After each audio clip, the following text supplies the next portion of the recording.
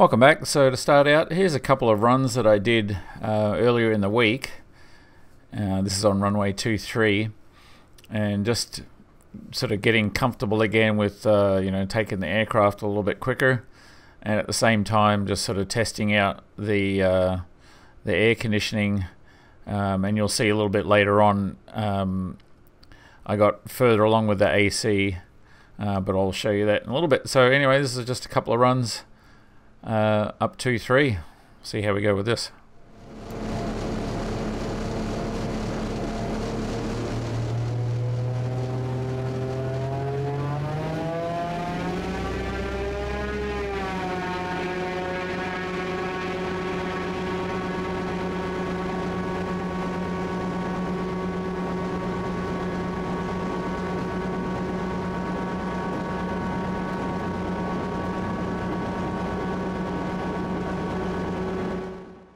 And if you notice here, you'll see that I've put some elevator in, and the nose is just coming off there, just a tiny bit. So that's the airspeed at which it just gets super light.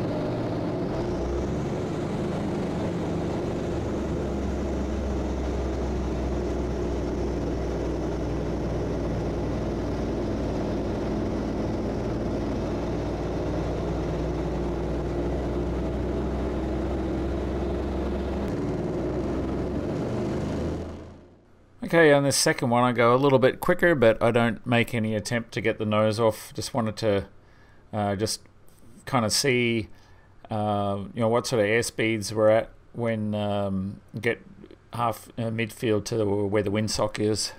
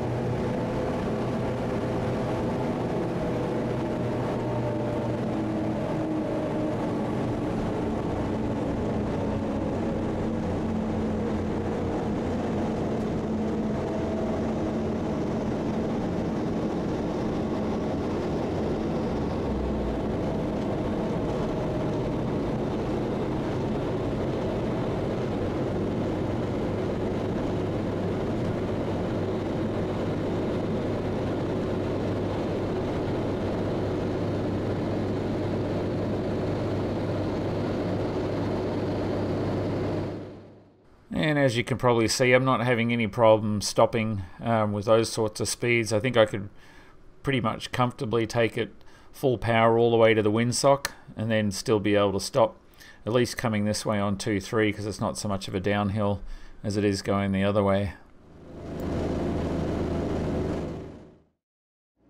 Alright,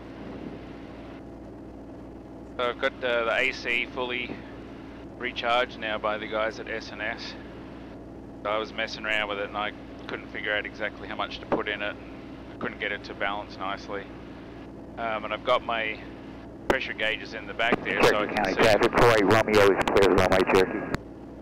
I can see what's going on with respect to the pressures. And I have a feeling that because of where I've got the condenser, it's not ideal. And when I'm doing these, runs down the runway, generating all this heat in the engine compartment, it's meaning that the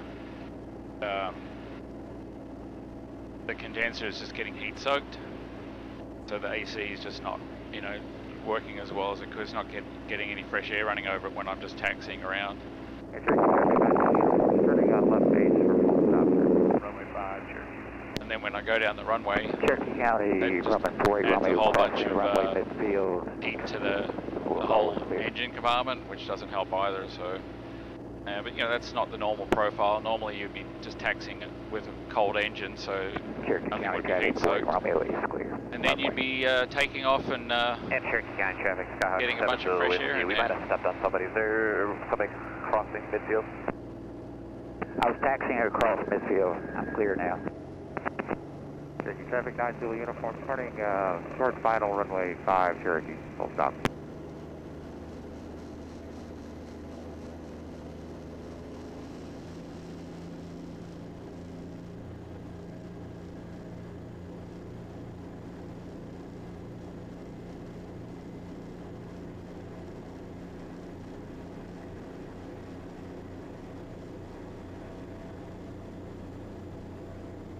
So anyway, we'll see what the AC pressures do from doing a couple of runs.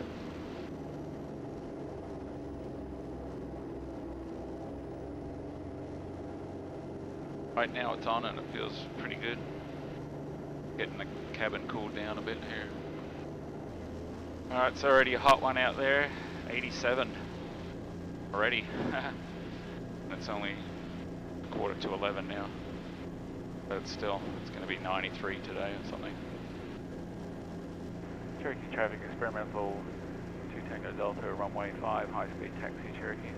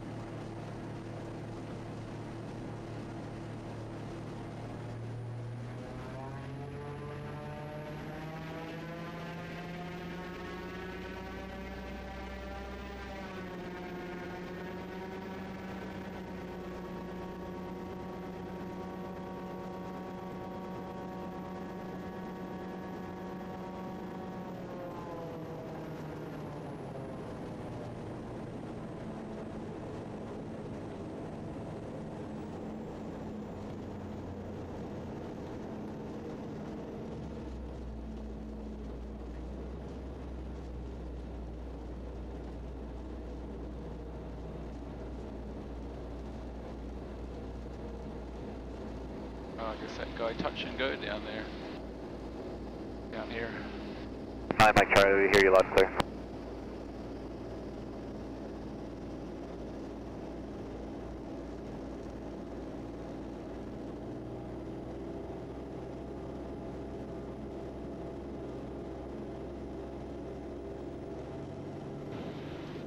Cherokee traffic, experimental 2 Tango Delta, clear of 5, Cherokee.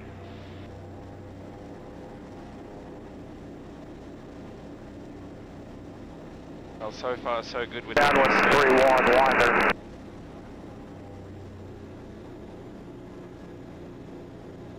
watching the ambient temperature over here going in the intake, which is basically kind of like a cowling temperature, upper cowling temperature, 102 right now. I've got the inlet scoop open all the way right now.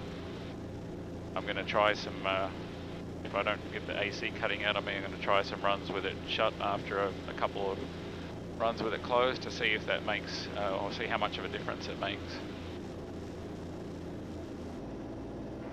Cherokee traffic, experimental 2 Tango Delta, runway 5, high speed taxi, Cherokee.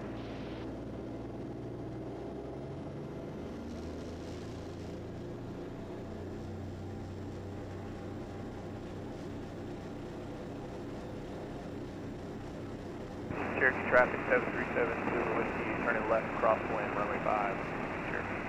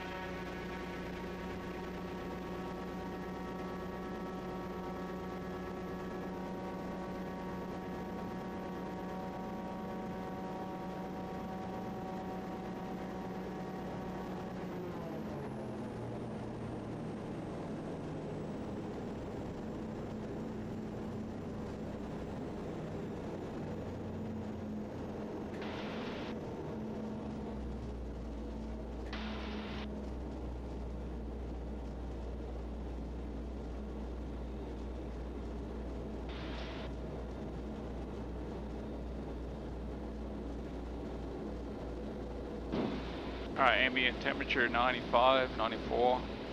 So it comes down to about 95 there, which is not much more above outside temperature, 86. So I'm going to try one now when I get down the end with the scoop shut, just to see if I get the same sort of results. Yeah, now there the AC's clicked off on its own. So, yeah, because the coolant temp's not above the maximum and neither is the oil. And the ambient went up to 118 now because of all the heat in there from that run. 122 right now in the ambient. Up into this other guy, he took off again. Cherokee County traffic, experimental 2 Tango Delta, runway 5, high-speed taxi Cherokee. Cherokee traffic, Cox 7 to the whiskey is on left crosswind. We're about to turn left downwind, runway 5, Cherokee. And I'll just make this one not like a static run-up. Just watch that ambient. Yes, it's gone right up now, 135 with the scoop closed.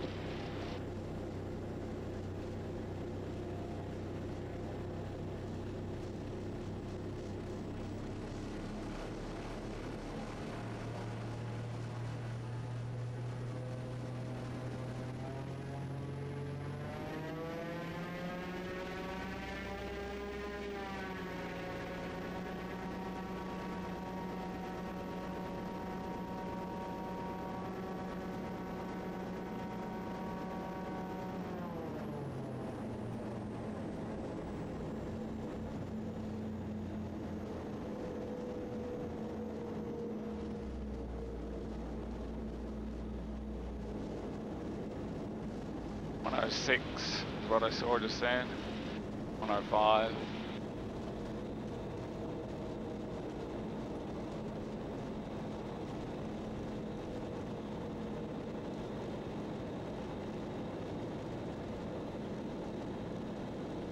Alright, I'll taxi back and try it again with the scoop open.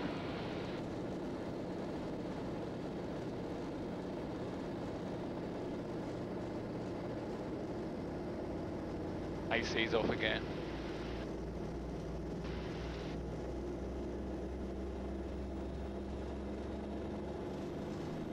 Cherokee County traffic, experimental 2 Tango Delta, clear runway 5, Cherokee.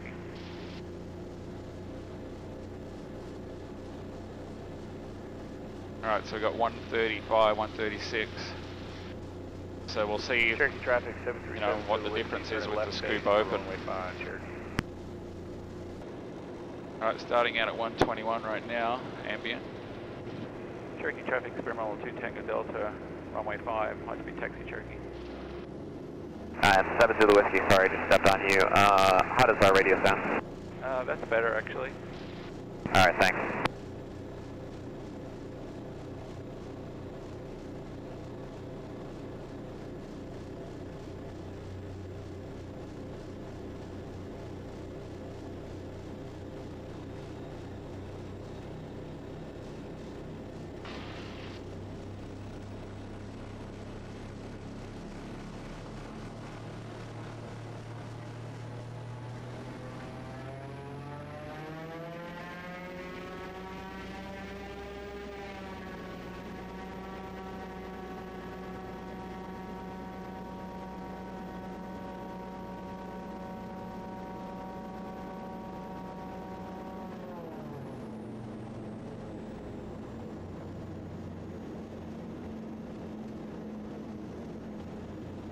Alright, 101, 100.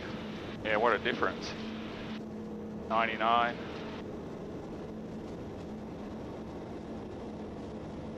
$98.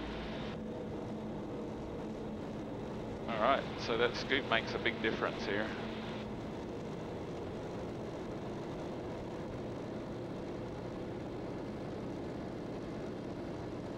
Now let's see, watch the heat build back up again. I think it got to 98 from 120 something.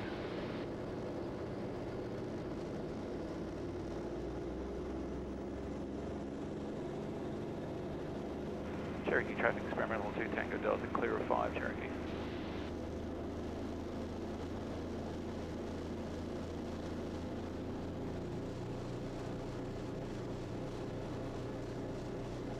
Alright, so I'll leave the scoop open now and just see what kind of cycling we get on the Cherokee temperature. traffic, 737 Zulu Whiskey, turning the left base for runway 5, Cherokee. Cherokee traffic, experimental 2 Tango Delta, runway 5, high speed taxi, Cherokee. Alright, we're starting at 108 here where we were 121 last time. On ambient. See how this goes. Coolant 203, engine 215.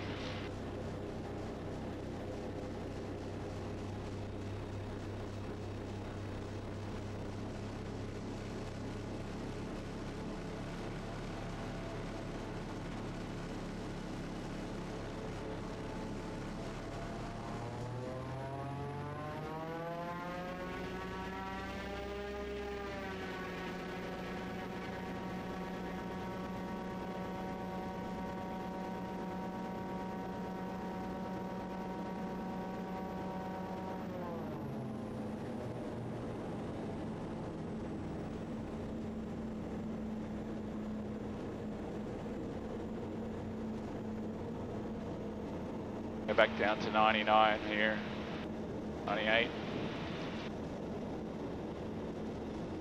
97.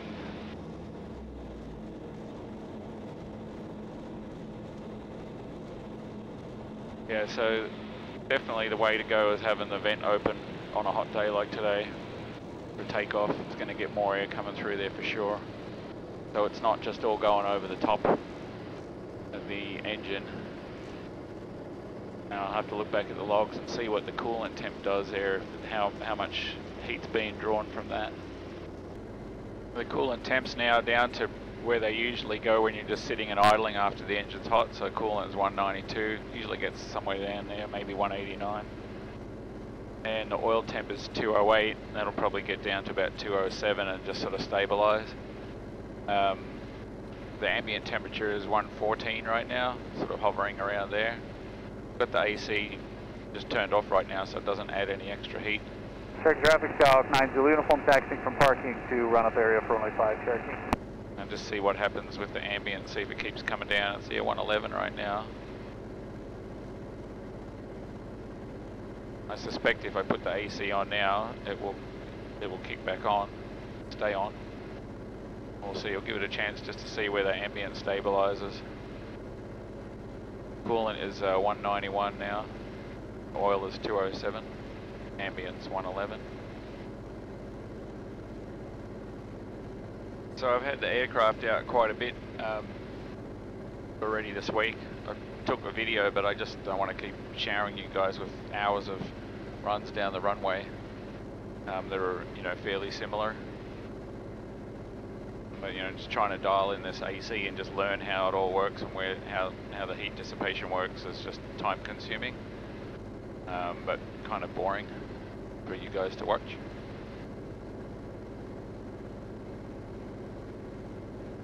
Alright, so coolant now is 188, ambient's 108, and oil is 204, so we're, back to, quite cool. So I'm going to put the AC back on, shut the door here and put the AC back on and see if it just comes on and stays on. Cessna 704, 15 uniform, departing runway 5 to the north, Cherokee County traffic. Kicked on right away.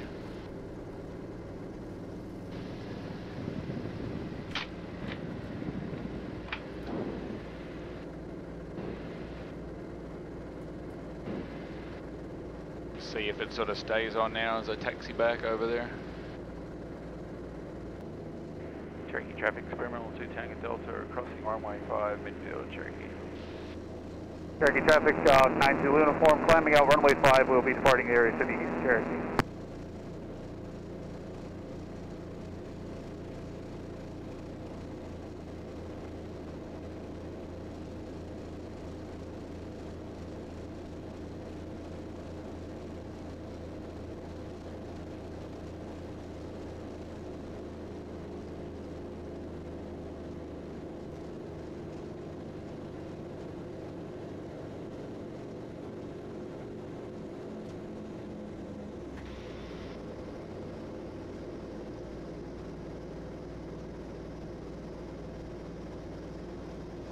Cherokee traffic, experimental 2 Tango Delta, clear of 5, Cherokee.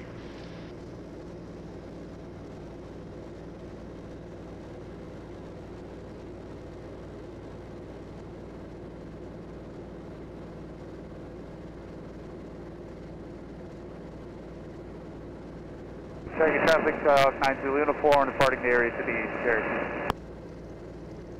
Alright, I think it's safe to say that the AC is fixed, but it's not, the condenser position, which I knew was going to be just sort of a compromise, is still a compromise. It's not getting enough air to it, especially when you're sitting and idling, you know. Much like a car, if you blast your car down the highway and then you stop on the side of the road, your AC doesn't work quite so well because everything's heat soaked. Ambient sort of staying around that 118 to 120. Coolant temps staying 193, 194, and oils, you know, 206, 207. So it's just stable. So you could sit here, you know, all afternoon and get cooled down in here, and eventually it would get down to probably comfortable 70 degrees in the cabin. Yeah. Anyway, I guess I'm still going to be, well, actually waiting on Justin to give me confirmation when they're showing up. Apparently the other guys who they're working for as well in that same 3-week thing starting on the 27th, they've got preference over me. So those guys are going to be coming out one of those 3 weeks, either the 27th or the week after or the week after that. So I'm not sure yet. I'm just waiting on Justin to give me a confirmation. And in the meantime, I'm just going to be doing some more runs down the runway, just so I can gather more data and just, you know, beat on it a little bit and just see if anything weird's happening. But I've been checking the engine after the runs and everything's looking good. There's no leaks or anything like that. Everything's operating as you'd expect or as you'd want. So if I can improve this AC, that's all the better, especially because we're probably going to have hot days when the guys get here, and we'll be no doubt flying or at least taxiing around and operating early in the morning to make the most of, I want to take the cooler temps. It's usually 70 degrees at 6 o'clock in the morning here the last couple of weeks. So anyway, that's going to be my video for this week. Thanks for watching, and tune in again for the next one and see what I have for you. Cheers.